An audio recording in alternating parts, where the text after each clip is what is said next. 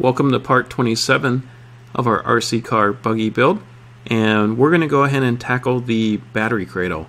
And these parts are all located in parts bag P, so we're making our way down the parts bag list, and pretty much we'll be completing this buggy pretty soon. Before you know it, it'll just pass by in the blink of the eye. So I'm just dry fitting the parts to make sure that everything is fitting okay and there's no fitment issues, and everything is perfecto. Everything's perfect. So I'm just going to flip this over, and pretty much it's just going to be 4 screws total on the bottom.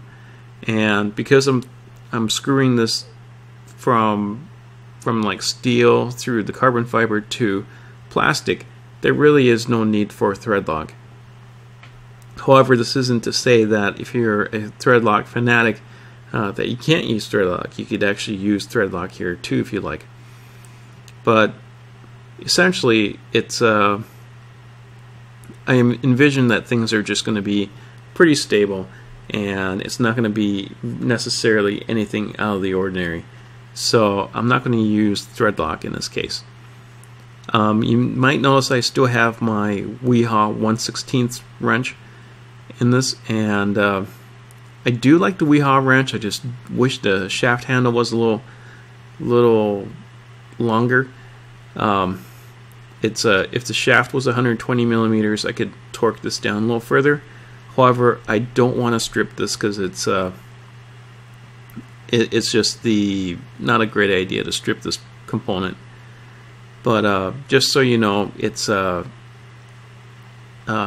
just for the next, possibly for the next build. It's probably too late for this build because I'm more than halfway done with this build. But maybe for the next RC build, I might be welding a different wrench. I've been looking at a lot of different options right now, and essentially, it's this is a good wrench for right now. But if you're doing like a lot of work and you're building a lot of cars, these types of wrenches don't quite cut it. Or if you're also doing some repairs, like a lot of repairs on a lot of different RC cars, this smaller wrenches do get fatiguing. So if you're just looking at purchasing a new wrench, go with something much larger.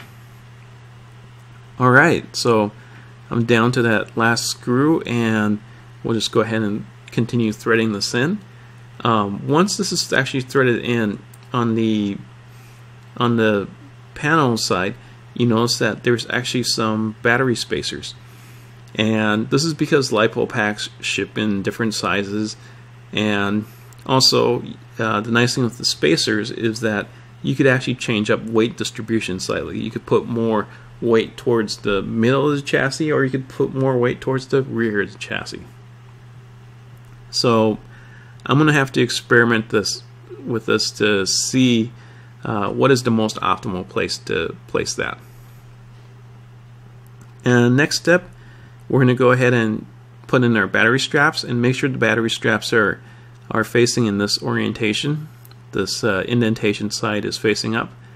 And essentially what you do is you go ahead and wedge your way underneath the globe, and in this case I'm just going to go ahead and tighten down the screw that has the globe, and I'm just going to make sure that it gets tightened down.